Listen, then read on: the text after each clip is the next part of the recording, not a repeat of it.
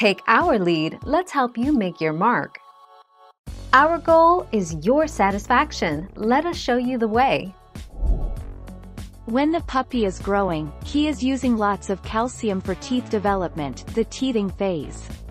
This means that a lot of calcium is being directed towards the teeth, and not to the ears. This means that your corgi's ears can be floppy one week, stood up the next, and even not at the same time.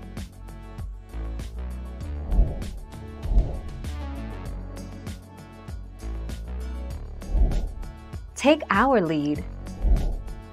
Corgi pups aren't born with upright ears, but rather with drop ears that lie flat. As they mature, usually starting around 8 weeks of age, the ears may slowly begin to rise. Note that some pups will never develop upright ears and they may remain drop ears for their entire lives.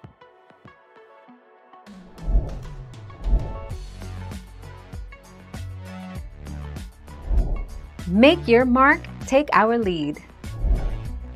It may surprise you, but most Pembroke Welsh Corgis are born with full-length tails like the one pictured above. It's not uncommon for people to assume that Corgis are born with short, stubby tails because most people have only seen tail-less Pembroke Welsh Corgis. 27 May 2020.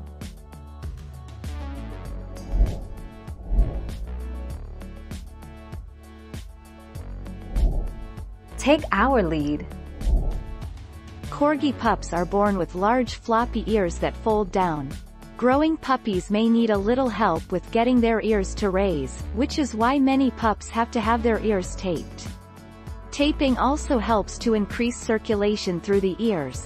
The AKC states that uprighted ears for Corgis is the breed standard. 23 January 2020.